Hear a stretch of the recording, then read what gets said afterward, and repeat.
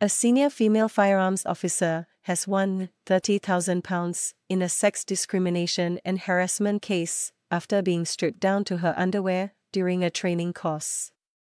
That IN's Rebecca Callum was told, "Just because you have TTS does not mean you cannot do a press-up," and forced to pose for a photo shoot when 5 months pregnant, an employment tribunal heard.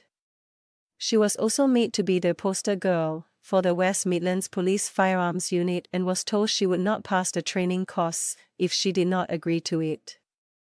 The employment tribunal has now concluded Mrs. Callum would have made the rank of superintendent if it were not for the mistreatment. Mrs. Callum, who was one of only 7 women in a unit with 250 men, described a toxic and discriminatory culture.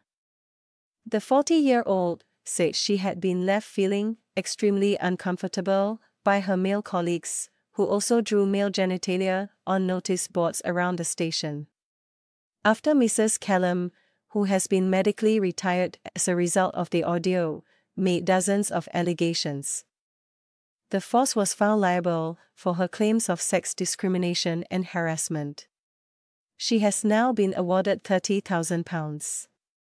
The officer, whose husband is a detective sergeant with the force, was originally seeking £1.2 million in compensation at the tribunal.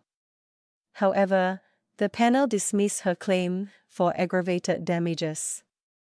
The tribunal, held in Birmingham, heard that Mrs. Callum joined the firearms unit in 2012, and in March of that year, she was required to act as a stooge in a mock training exercise, had her clothes cut off and was stripped down to her underwear so first aid could be given.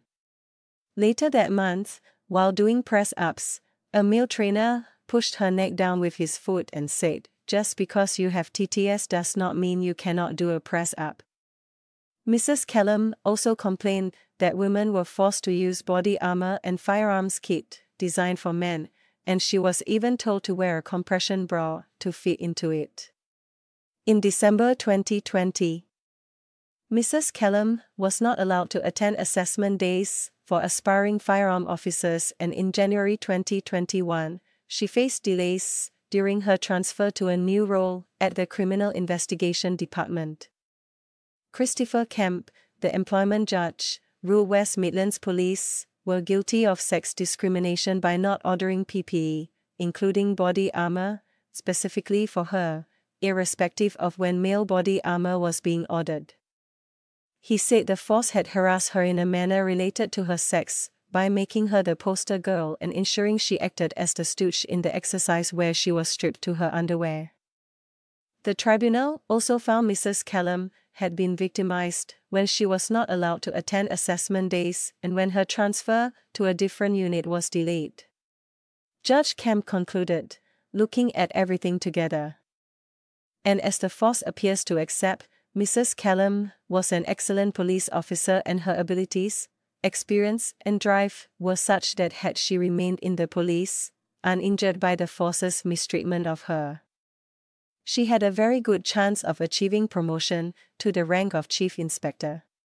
She also, we think, had a reasonable chance, we would perhaps even say a probability, of getting to the rank of superintendent.